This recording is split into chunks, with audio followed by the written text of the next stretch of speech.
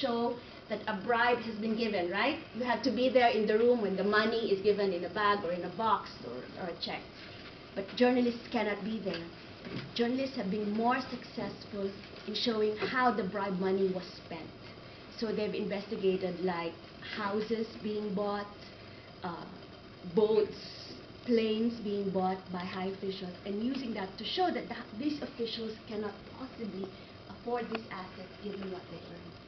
So they looked at the fruits of the they investigated the fruits of the corruption rather than the actual corruption itself. And it's been a very productive way of doing investigations on corruption. They've also investigated gifts, travel, other perks given to politicians in exchange for favors.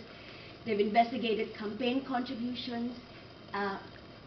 Common way in which politicians around the world hide bribe money is by setting up foundations or non-profits to be able to accept, donations or actually bribes from wealthy individuals.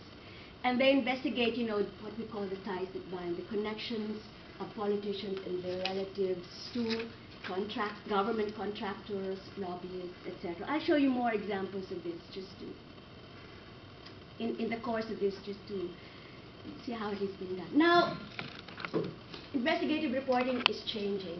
In the past, most of these exposés were being done by people like you and me, professional journalists who are paid full-time wage by a newspaper or a TV station.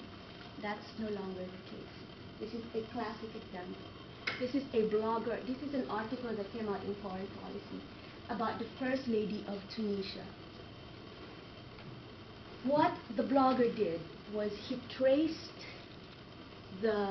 where the presidential plane was going. And it is well known that the Tunisian president rarely leaves the country. I don't know why, but he rarely leaves the country.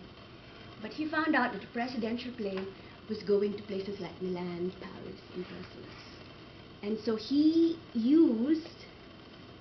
a blogger, but what he used was this is how to be a presidential plane spotter, actually.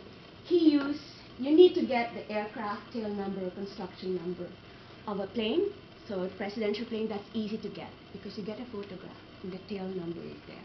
And there's usually a lot of records on that. And then you find photos of that plane that are set up by amateur plane spotting websites. There are people in this world whose hobby it is to take pictures of planes when they land in airports. They're called plane spotters.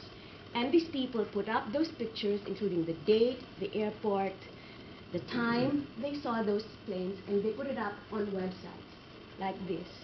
And these websites are searchable.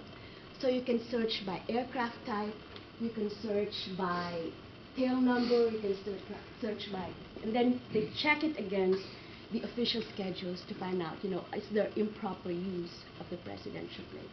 And this is basically what this Tunisian blogger did. He did not say that the First Lady was going around using these planes to go shopping. What he said was, where is the presidential plane going? Because he couldn't find any evidence when the president is not going anywhere.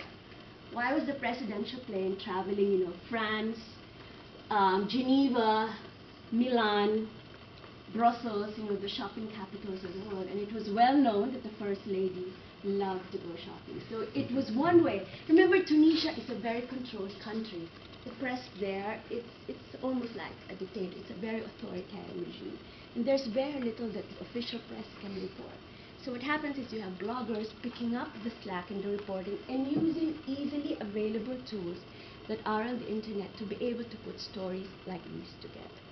What this means is that we are facing very stiff competition from people who have a lot of time in their hands to do a lot of these researches in these sites and come out with stories that we as journalists have either missed because we were looking in the opposite direction. We were mainly covering press conferences. And whereas the real stories are now being done with people who are not being paid, but who are motivated, for whatever reason, the desire for truth, they have nothing better to do with their time, using sites that are put up by other people who also have nothing better to do with their time, to be able to come up with groundbreaking reporting. It should make us feel very nervous, and it does, because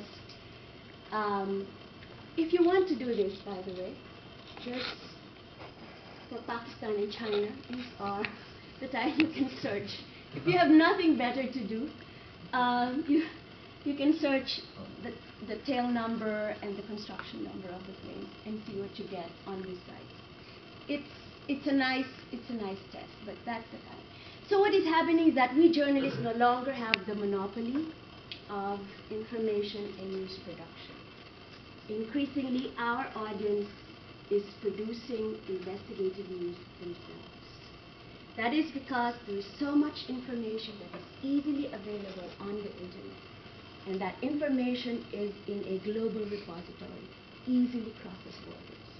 So it's now very easy to do the kinds of international cross-border investigations that were impossible to do in the past, especially if you're in some remote country that doesn't have, your news organization doesn't have all those resources. Now the internet is available to everyone, and a lot of the information is still free.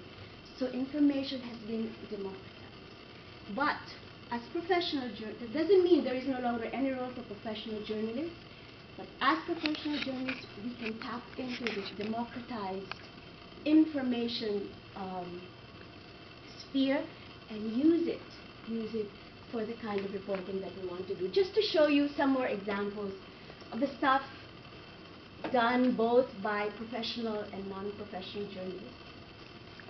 The internet is a visual medium, it's multimedia. And there's, most of us do Google searches. And what we mainly look for is we look for text. But actually a lot of the evidence of the wrongdoing we want to prove can come from non-text evidence. And I have some examples here: maps, audio and video, satellite images.